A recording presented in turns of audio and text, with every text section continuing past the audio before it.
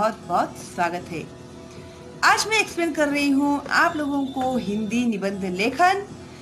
निबंध का नाम है यदि मैं कवि होता। तो इसके पहले भी मैंने बहुत सारे लेसन्स और निबंध लेखन, पत्र लेखन सब मैंने अपलोड किए हुए हैं मेरे वीडियोस। अगर आज आप पहली बार मेरा चैनल देख रहे हैं और अभी तक आपने मेरे वीडियोस नहीं देखे हैं तो सबसे पहले मेरे चैनल को सब्सक्राइब कीजिएगा, बेल का आइकन टैप कीजिए ताकि जो मेरे अगले वीडियोस आने वाले हैं वो उसका नोटिफिकेशन आपको सबसे पहले मिल जाएगा। ठीक है, और लाइक कीजिए मेरी वीडियो को और कमेंट बॉक्स में कमेंट देना मत भूलिएगा।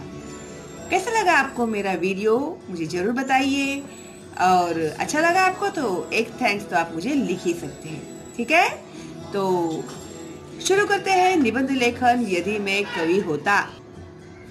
यदि मैं कवि होता, जे न देखे रवि वो देखे कवि।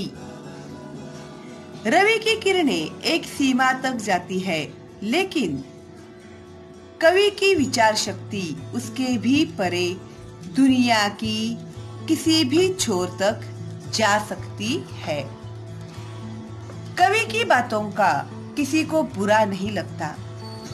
कवि एक मार्मिक और व्यंग्यात्मक ढंग से पूर्ण चीजों को रखता है, जिन्हें दिल और दिमाग दोनों ही हंसते हंसते स्वीकार करते हैं। इसमें तिरस्कार की कहीं नहीं आता।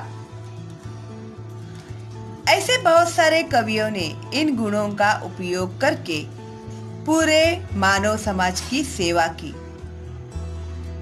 यदि मैं कवि होता तो अटल जी के जैसे सपने देखते देखते देश की भलाई करते हुए प्रधानमंत्री बन जाता, और कठोर निर्णय लेने की क्षमता होने के बावजूद हमेशा नरम दिल का कवि ही कहलाता। यदि मैं कवि होता तो समाज के हर अच्छे बुरे कर्मों को कविता के द्वारा आसानी से दुनिया के सामने ले आता। एक माँ की ललकार को सबके सामने लाता। एक बेटी के पुकार की तड़प का एहसास अपनी कविता में से लोगों तक पहुंचाता। किसान जो हमारा अन्नदाता है, उसका परिवार भूखा सो रहा है, उस किसान की पीड़ा मैं अपनी कविता के द्वारा दुनिया को सुनाता। यदि मैं कवि होता तो व्यंग कविता लिखकर लोगों को हंसाता और जीवन का संदेश भी देता। तो इस तरह से यदि मैं कवि होता का निबंध मैंने लिखा हुआ है, आप लोग को बहुत अच्छा लगेगा और 2-3 बार आप लिख कर निकालिए ताकि आपकी अच्छे से प्रैक्टिस हो जाए। ठीक है, तो चलो फिर मिलते हैं बहुत जल्दी ही अगले वीडियो में। आपकी पढ़ाई के लिए आप लोग को all the best. Stay home, stay safe, bye bye, good night.